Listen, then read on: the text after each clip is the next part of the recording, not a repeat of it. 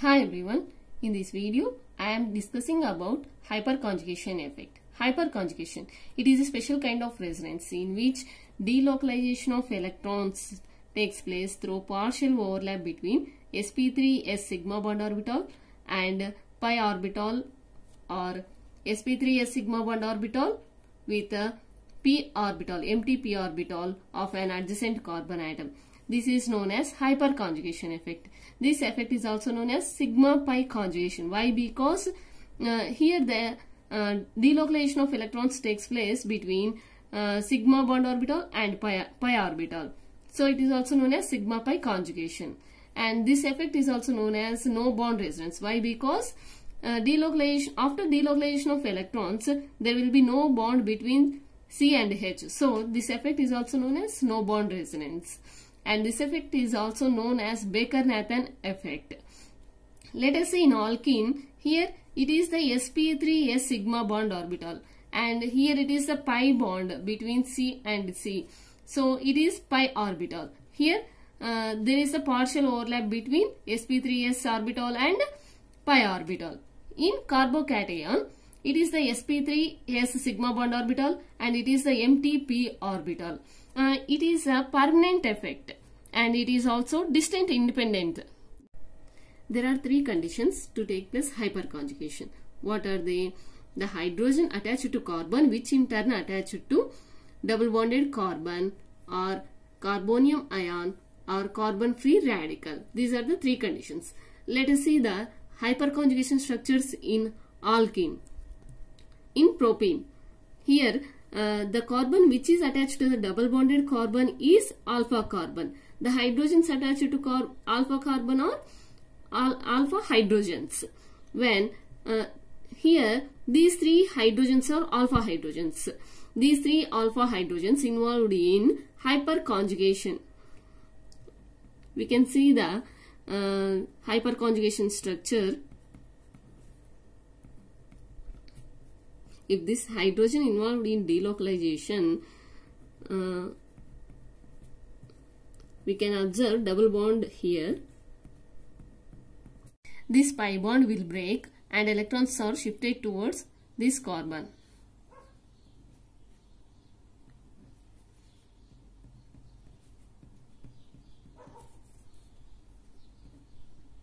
And next, if this hydrogen involved in delocalization,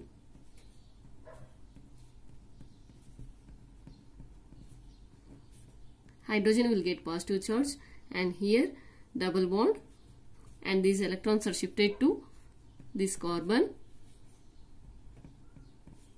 So it will get negative charge. If these electrons are involved in delocalization, this is the hyperconjugative structure. These are the three hyperconjugative structures, and total structures are 3 plus 1, 4 structures. And next see, we can say carbocation. Here there are 3 alpha hydrogens. This is the alpha carbon. These are the 3 alpha hydrogens. If this hydrogen is involved in delocalization,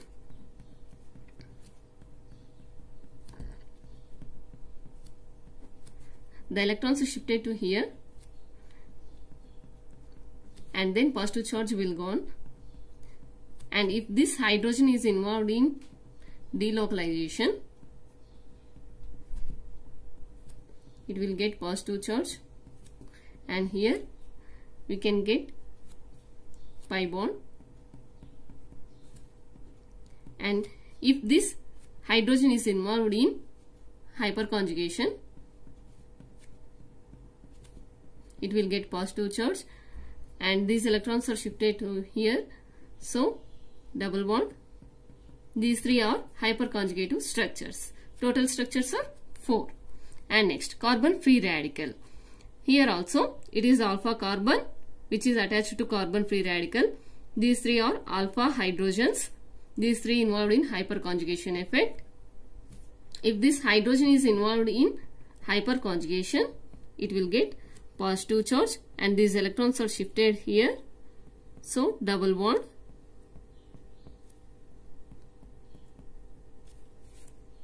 Here let us say it is one free radical. here there are two electrons. One electron is shifted here and this electron will shifted here. So one bond will form. Here it is one free radical. If this hydrogen is involved in hyperconjugation,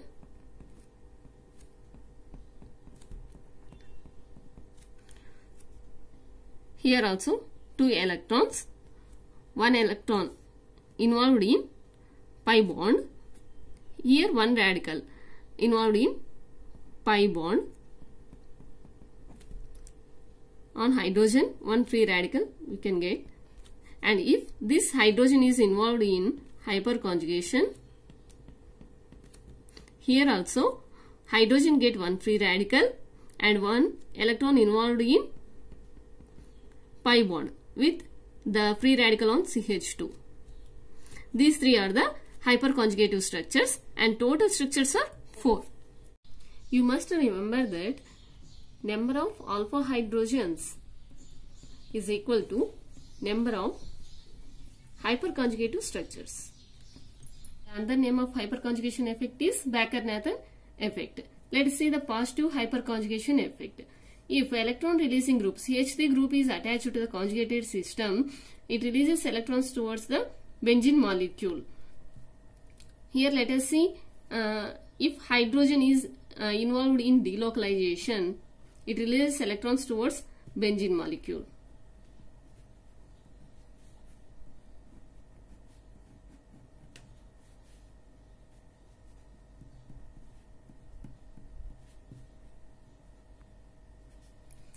When hydrogen releases electrons, it will get positive charge and here we can get pi bond and this pi bond will break and release electrons towards here. And next, these electrons are shifted towards here and this pi bond will break and electrons shifted here.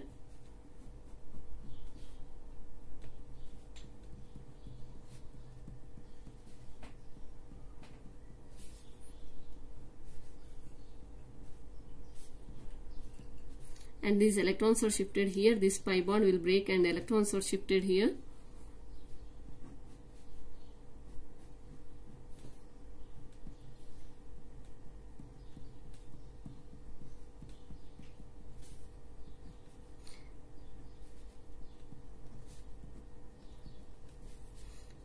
These electrons form pi bond and these electrons are shifted towards here.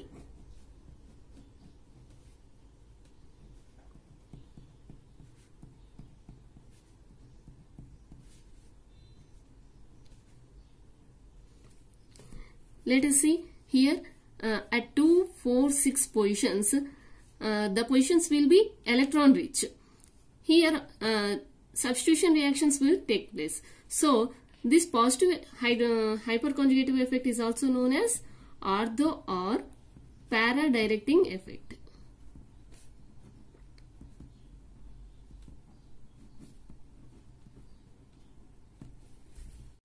And next, reverse hyperconjugation effect, that is also known as -H effect. Here CF3, it is electron attracting group. It attracts electrons from conjugative system. When it attracts electrons from conjugative system, it can get negative charge.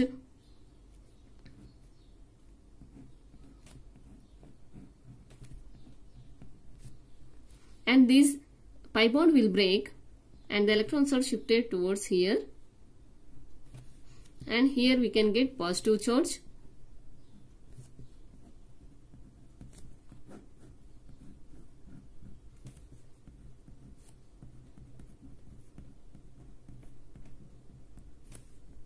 This pi bond will shifted to here. And here we can get positive charge. And this pi bond will shifted here.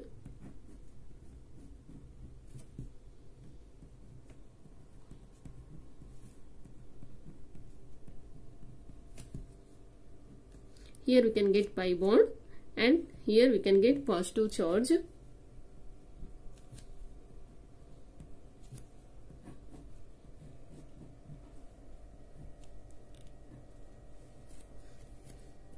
This pi bond will shifted here, and these electrons are shifted towards carbon. In this way, at 2nd, 4th, 6th positions, the positions will become electron deficient, and then at the 3rd and 5th positions will become electron rich. 3 and 5 positions are meta positions. So, at these meta positions, substitution reactions will take place. So, this effect is known as meta-directing effect. Thanks for watching. If you like this video, please subscribe my channel.